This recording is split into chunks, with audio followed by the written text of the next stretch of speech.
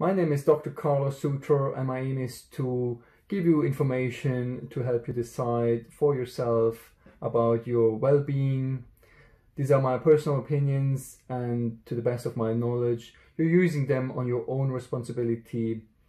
And when there are any mistakes, I will try to publish corrections. We also create handouts and have our website, which is www.sagrada.uk, and there you can get in touch with us. Please do send us your feedback and your suggestions for new videos and questions. Glaucoma is an irreversible damage to the optic nerve, which is between eye and brain. The optic nerve is made out of 1 million nerve fibers, and they slowly disappear over the lifetime, but quicker in glaucoma. Glaucoma is the second leading cause for blindness worldwide after cataract, but it's the #1 cause for irreversible blindness.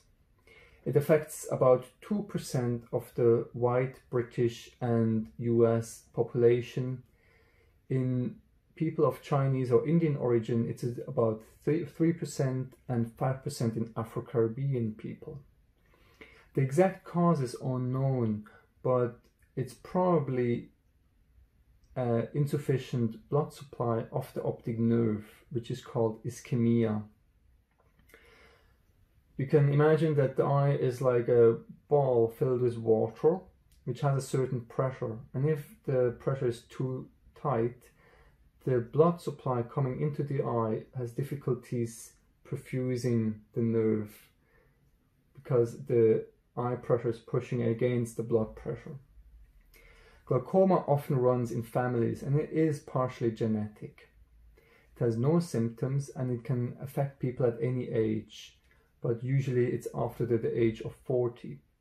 The most common type of glaucoma is primary open-angle glaucoma.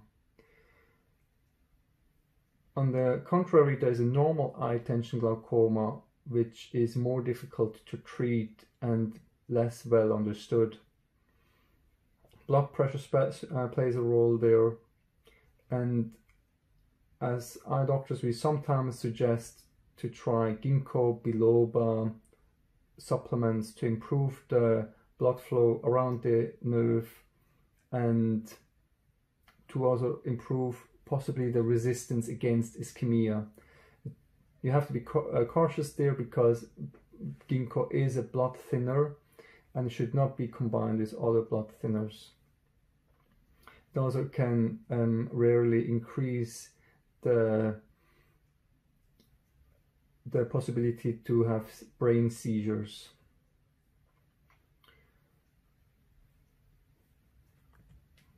The next type of glaucoma is called narrow angle glaucoma, which is a completely different mechanism.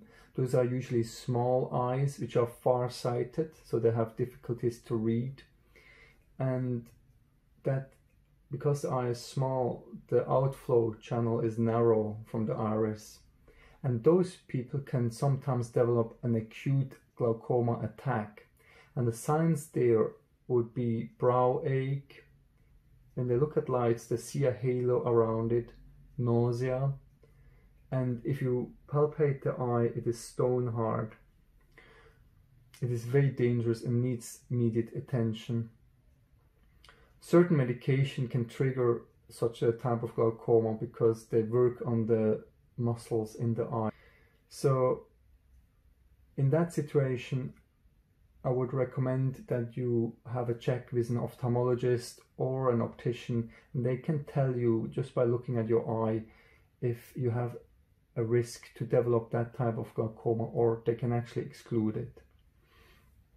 The treatment of that angle closure attack would be peripheral laser iridotomy, which makes a hole in the iris, and that's the water flow from the back to the front.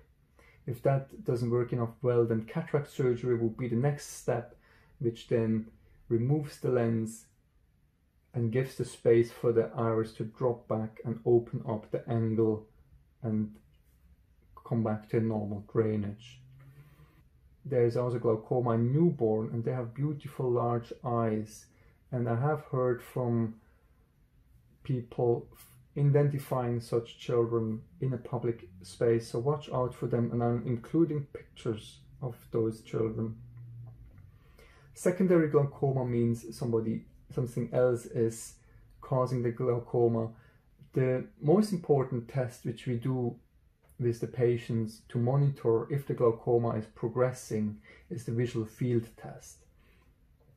It's a bit of a boring test. It takes lots of concentration and people get better with training. The thing with glaucoma is that it affects the side vision first and leads actually to a tunnel vision.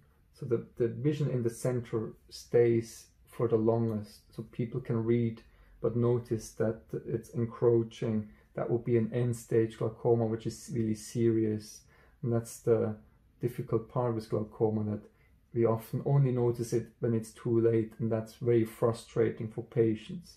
Glaucoma is anyway a frustrating disease because we can't reverse it, we can only treat it.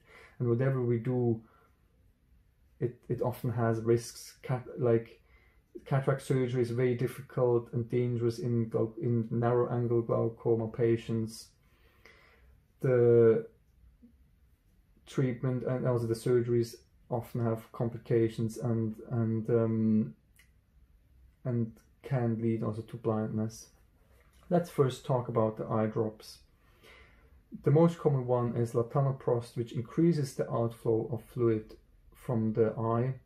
Then we have another drop which actually reduces the production of fluid in the eye, which is timolol, which is a beta blocker, and those have numerous side effects which include breathing difficulties, slowing of the heartbeat, erectile dysfunction, and also a more calmer mood.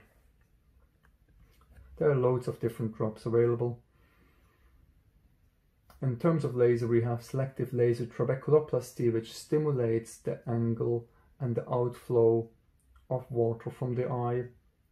Then we have transscleral cyclophotocoagulation laser, which is a laser applied to the white part just behind the cornea, and that burns the ciliary body which is inside the eye and produces the water. So that's an irreversible damage is caused to that, and to reduce the eye pressure. Because it is a kind of a harsh treatment, it can cause inflammation, it can cause too low eye pressure if too much tissue is treated, and because it's a harsh treatment, it can trigger an immune reaction of the body against the proteins in the eye.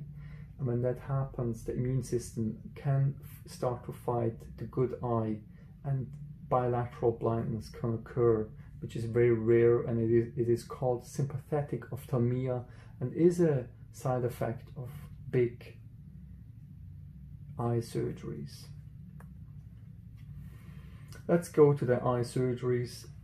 There's one to, again, decrease production of the fluid inside the eye, which is the endoscopic cyclophotocoagulation, which again treats the same ciliary body, but this time from the inside. And this can be done during cataract surgery, for example. Then there's the possibility to implant small tubes into the drainage channel to again improve the drainage, and those are called Xen implants or iStent. Glaucoma drainage devices is reserved for very difficult cases. Trabeculectomy is the gold standard. That's the most common done surgery where a drainage is produced again through the angle into the white part of the eye, and this is then a small cushion in which the fluid can drain and be absorbed. Every surgery has risks, but it is still more beneficial to take the, let's say, 5% risk of a trabeculectomy against a more higher risk of losing sight from glaucoma. There's not much which the patient themselves can do through diet or lifestyle, because we don't really understand how glaucoma works and how it can be prevented in a natural way. One supplement which can be tried by patients is called ginkgo biloba supplement. The idea again is there to improve the blood flow around the eye and to increase the resistance against damage through ischemia. It's usually considered in intermediate or advanced glaucoma, but has certain risks, as I explained before. I hope you have liked this video. If you have any questions or feedback for me, please contact me. There's also my email and website available. And I'm looking forward to hearing from you. Thank you very much, and God bless you.